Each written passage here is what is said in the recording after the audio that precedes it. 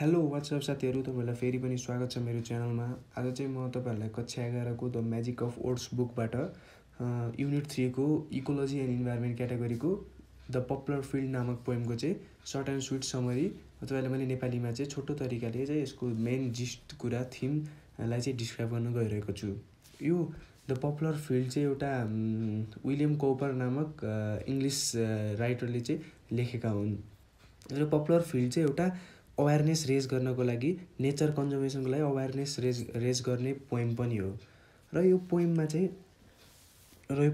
के भन्न खोजेको छ भने नेचरलाई चाहिँ हामीले कन्जर्भ गर्नुपर्छ, नेचरलाई चाहिँ सेभ गर्नुपर्छ भनेर एउटा पपुलर फिल्डको एउटा इभेन्टलाई चाहिँ उनले देखाएका छन्।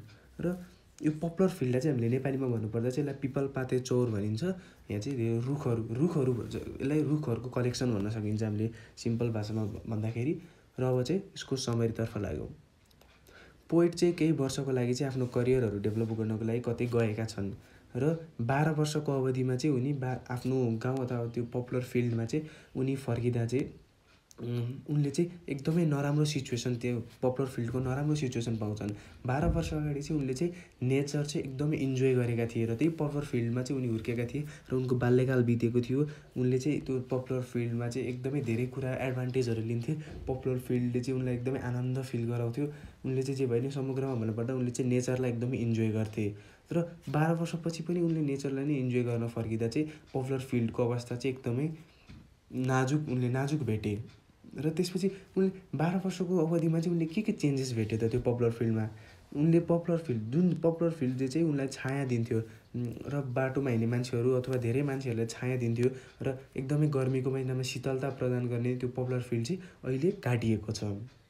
र त्यही पपुलर फिल्डमा बसोबास गर्ने चराचुरुङ्गीहरू जसको चाहिँ त्यहाँ गुडहरू थियो, तिनीहरू चाहिँ अन्त्य उडेर अन्त्य कतै आफ्नो बास चाहिँ अन्त्य कतै सारेका छन् र त्यहाँबाट उडिसकेका छन्। र चराहरूले दिने एकदम राम्रो मिठो, एकदम मेलोडियस साउन्ड, अनि हावाले पात हल्लाएर आउने एकदमै सुरिलो आवाज र जुनले चाहिँ एकदमै आनन्द प्रदान गर्थ्यो मान्छेहरूलाई र मेन गरी राइटरलाई, त्यो चाहिँ अहिले हराएको छ। र एकदमै राम्रो इमेज खोलामा पपुलर फिल्डको एकदमै देखिने राम्रो इमेज चाहिँ अहिले त्यो इमेज पनि हराएको छ। र पोइटले चाहिँ यी चेन्जेसहरू चाहिँ आफ्नो 12 वर्षको अवधिमा चाहिँ यी चेन्जेसहरू देख्छन्। र पहिले त्यसपछि आफूले के निष्कर्ष निकाल्छन् भन्ने, र पोइटलाई चाहिँ फेरि पनि त्यो पपुलर ट्री चाहिँ हेर्न मन छ। फेरि पनि त्यस्तै पहिला 12 वर्ष अगाडि जस्तो थियो त्यही अवस्थामा फेरि पनि पोइटले त्यो पपुलर फिल्ड देख्न चाहन्छन्। तर उनीसँग चाहिँ त्यो एकदमै धेरै त्यो पपुलर फिल्ड ग्रो हुने जति समय उनको अब बाँच्ने अवधि छैन। उनी अब चाँडै नै छिट्टै नै मरिहाल्छन् केही समय अवधिमा। र पपुलर फिल्ड पहिलाको जस्तै हुन चाहिँ एकदमै धेरै समय लाग्छ। र त्यसरी नै जसरी चाहिँ पपुलर फिल्ड चाहिँ ढल्यो, उनी पनि एक दिन ढल्नुपर्छ, उनी पनि एकदम मर्नै पर्छ। र त्यही उनले चाहिँ पपुलर फिल्ड मर्नु भनेको ह्युमन काइन्ड पनि मर्नु जस्तै हो भनेर उनले चाहिँ भनेका छन्। र त्यसपछि के भनिन्छ भने नेचर चाहिँ एकैचोटि ग्रो हुँदैन, नेचर ग्रो हुनलाई धेरै समय लाग्छ। त्यही भएर हामीले नेचरलाई सेभ गर्नुपर्छ, कन्जर्भ गर्नुपर्छ। र हामीले मान्छेले चाहिँ छोटो समयमै नेचरलाई डिस्ट्रोय गरेर छोटो समयमै नेचरको ग्रेजुअल डेभलपमेन्ट हेर्न सक्दैनौँ। र ह्युमन ह्याप्पिनेस भनेको चाहिँ एकदमै छोटो समयको लागि मात्र हो। र उनले अन्तिममा के भनेका छन् भने रुखहरूलाई काट्नु भनेको चाहिँ मान्छेको ह्याप्पिनेसलाई हटाउनु हो, मान्छेको ह्याप्पिनेस लुज हुनु हो, डिस्ट्रोय गर्नु हो भनेर उनले चाहिँ अन्तिममा भनेका छन्। र यो पोइमले चाहिँ भन्न खोजेको कुराहरू यही हो। र पपुलर ट्रीको माध्यमबाट चाहिँ उनले होल नेचरलाई नै डिनोट गर्न खोजेका छन्। र नेचरलाई नै कन्जर्भ गर्नुपर्छ हामीले। नेचरलाई हामीले कन्जर्भ गरेनौँ भने पछि नेचरले हामीलाई ह्याप्पिनेस, हाम्रो ह्युमन काइन्ड चाहिँ ह्याप्पी हुन सक्दैन। र नेचर नै एउटा रिजन हो ह्युमनको ह्याप्पिनेसको लागि। र यस्तै कुरा भनेका छन्। र मेन गरी चाहिँ हामीलाई उनले के भनेको छ भने cut down of tree destroys human happiness, so conserve the nature and conserve entire nature, conserve the tree and conserve entire nature, उनले यही कुरा भन्न खोजेका छन्। र यो पपुलर फिल्डबाट चाहिँ धेरै जसो सर्ट क्वेसनहरू सोधिरहेको हुन्छ। र म आज चाहिँ तपाईँलाई 2टा सर्ट क्वेसन चाहिँ कसरी लेख्ने भनेर यसको बारेमा चाहिँ मैले भन्न खोजिरहेको छु। यसबाट मुख्य गरी सोधिने 2 सर्ट क्वेसन हुन्। फर्स्ट हुन्, how is the poem in defence of nature conservation. Poem चाहिँ नेचर कन्जर्भेसनको डिफेन्समा चाहिँ के कुराले गर्दा पोएम चाहिँ नेचर कन्जर्भेसनको डिफेन्समा छ जस्तो देखिन्छ भनेर यी कुराहरूलाई चाहिँ हामीले एक्सप्लेन गर्नुपर्छ। र 5 मार्क्सको क्वेसनलाई चाहिँ हामीले लगभग 2 प्याराग्राफ लेखेर एराउन्ड 1 पेज लेख्दा चाहिँ सफिसियन्ट हुन्छ। तर हामीले मेन चाहिने कुराहरूलाई चाहिँ यसमा हामीले इन्क्लुड गर्नुपर्छ। र फर्स्ट प्याराग्राफ लेख्दा चाहिँ हामीले यसरी लेख्न सक्छौँ, the poem popular field is written in defence or support of nature conservation. The speaker आर्ग्युज that human beings can not change or reverse the deforestation or loss of trees again and it is not possible to retain or keep the original situation in short period of time. First प्याराग्राफमा के भनिन्छ भने poem popular field चाहिँ एउटा nature कन्जर्भेसनको चाहिँ डिफेन्समा लेखिएको एउटा poem हो।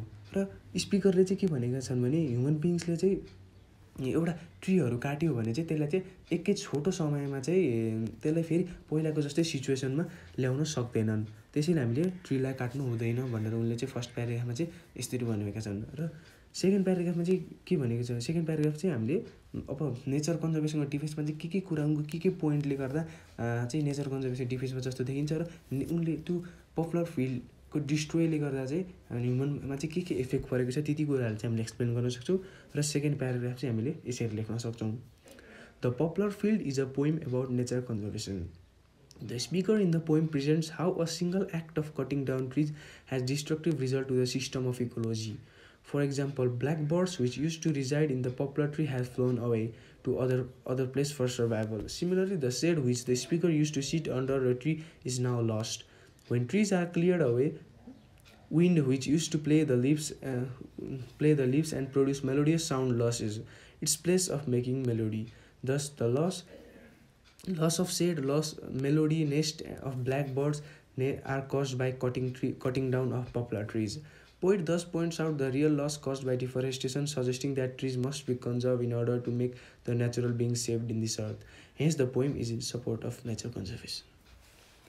Second प्याराग्राफमा के भनेको छ भने पपुलर फिल्ड चाहिँ एउटा नेचर कन्जर्भेसनको पोइम हो र यसमा चाहिँ स्पिकरले चाहिँ के प्रेजेन्ट गर्छ भने एउटा सिङ्गल एउटा ट्री काट्नाले चाहिँ एउटा पुरै इकोलोजीलाई नै इफेक्ट गर्छ। एउटा ट्री काट्नाले एकदमै इन्टायर इकोलोजी इन्टायर इन्भाइरोमेन्टलाई नै पुरै इफेक्ट गर्छ भनेर भनेका छन्। हामीले इक्जाम्पल के दिन सक्छौँ भने एउटा ट्री काटेको भएर ब्ल्याक बर्ड जुन चाहिँ त्यहाँ बस्थ्यो, त्यो ट्रीमा चाहिँ आफ्नो नेस्ट आफ्नो जहाँ परिवार राखेर बस्थ्यो, त्यो चाहिँ अहिले अन्त्यै कतै सर्नु परेको छ। र एकदमै बर्डहरूले प्रोड्युस गर्ने त्यो रुखहरूमा आएर प्रोड्युस गर्ने एकदमै मेलोडियस साउन्ड चाहिँ अहिले हराएको छ। र बाटोमा हिँड्ने मान्छे र राइटर स्वयं आफै पनि त्यो छारी लिने आफ्नो त्यो पपुलर ट्रीबाट सेड लिन्थ्यो, उनीहरूले चाहिँ छाया लिन्थे, गर्मीको महिनामा शीतलता प्रदान गर्थ्यो, त्यो अहिले हराएको छ। र अहिले त्यो एकदमै राम्रो इमेज जुन चाहिँ इमेज उसमा देखिन्थ्यो, खोलामा देखिने पपुलर ट्रीको इमेज अहिले हराएको छ। र एउटा सिङ्गल पपुलर ट्री एउटा पपुलर ट्रीलाई चाहिँ काट्नको कारणले चाहिँ यी यति धेरै कुराहरूमा इफेक्ट गरेको छ। त्यसै हामीले चाहिँ नेचरलाई कन्जर्भ गर्नुपर्छ र नेचरलाई कन्जर्भ गऱ्यौँ भने मात्र ह्युमन बिङ चाहिँ यो अर्थमा सस्टेन हुनसक्छ। नभए हामीले यसरी नै डिफोरेस्टेसन गर्दै जाने हो भने एक दिन चाहिँ यो वर्ल्ड चाहिँ एकदमै एक्सटिन्ट हुन पनि बेर छैन भन्ने उनले चाहिँ भन्न खोजेका छन्। र उनले कन्क्लुजन चाहिँ hence the poem is in support of nature conservation भनेर गर्नुपर्छ। यसरी लेख्यो भने चाहिँ यो पोइम यो एन्सरलाई चाहिँ हामीले यसरी लेख्यो भने चाहिँ एकदम राम्रो आइटेम गर्न सक्छौँ र राम्रो स्कोर पनि गर्न सक्छौँ। र यस्तो क्वेसन चाहिँ युजली 5 मार्क्समा आउँछ र यसलाई चाहिँ यी कुराहरूलाई नै हामीले लेख्नुपर्ने हो। र यो क्वेसनहरू चाहिँ छुट्टै प्याटर्नमा सोधे पनि हामीले कुरा गर्नुपर्ने भनेको चाहिँ एउटा ट्री काट्नुको इफेक्टहरूलाई चाहिँ हामीले मुख्य गरी कुरा गर्नुपर्छ र नेचर कन्जर्भेसनको केही पोइन्टहरूलाई पनि हामीले त्यसमा एड गर्छ। र अर्को क्वेसन चाहिँ यसरी पनि सोधिन सक्छ, discuss how the poet links of the idea of cut down of popular tree with the cut down of human life and pleasures. यो क्वेसनलाई पनि हामीले चाहिँ यो ट्रीहरू काट्नुको इफेक्टलाई नै हामीले यसमा चाहिँ इलाबोरेट गरेर लेख्नुपर्ने हो, अरू केही डिफ्रेन्ट छैन। यो दुईवटा क्वेसनहरू चाहिँ हामीले सेम जस्तो प्याटर्नमा चाहिँ हामीले लेख्ने हो। जस्ट हामीले चाहिँ अलिकति कुराहरूलाई हामीले ल्याङ्ग्वेजलाई चाहिँ आफ्नै भाषामा मिलाएर लेख्नुपर्छ। र मेन गरी भनेको हामीलाई चाहिँ यो पपुलर ट्रीहरू काट्नुको चाहिँ डिसएडभान्टेजलाई नै हामीले प्रेजेन्ट गर्नुपर्ने हो। र यो पोइमले भन्न खोजेको कुरा चाहिँ यति नै हो। र अन्तिममा यो पोइमले मुख्य गरी भन्न खोजेको चाहिँ हामीलाई त्यही नेचर कन्जर्भ गर्नु नै हामीलाई चाहिँ ह्युमन म्यानकाइन्डलाई चाहिँ यो नेचर कन्जर्भ गर्न आह्वान गरेको छ। र हामीले यदि नेचर कन्जर्भ गरेनौँ भने चाहिँ ह्युमनहरू पनि एक दिन चाहिँ चाँडै नै यो अर्थबाट चाहिँ हट्नेछन् अथवा एक्सटिन्ट हुनेछन् भनेर चाहिँ उनले चाहिँ नर्मल पिपलहरूलाई चाहिँ अवेर गर्ने काम पनि गरेका छन्। र यो पोइम चाहिँ यही बेसमा छ। र साथीहरू आजको लागि यति नै हो। तपाईँले चाहिँ पोइम राम्रोसँग बुझिदिनु होला र यसबाट एक्जाममा जस्तो सुकै क्वेसन आए पनि एटेम्प गर्न सक्नुहुन्छ होला भन्ने आशा गरेको छु। र यदि मेरो यो समरी मन परेको छ भने कृपया लाइक, कमेन्ट र साथीहरूको बिच सेयर पनि गर्न नभुल्नु होला। र यस्तै एजुकेसनल भिडियोको लागि मेरो च्यानल एजुकेसनल एरालाई सब्सक्राइब गरिदिनु होला र साथसाथमा रहेको बेल आइकनलाई पनि दबाउनु होला। र यस्तै भिडियोको साथ फेरि आउने नै छु। र यति भन्दै आजको लागि बिदा हुन चाहन्छु। बाई, जय नेपाल।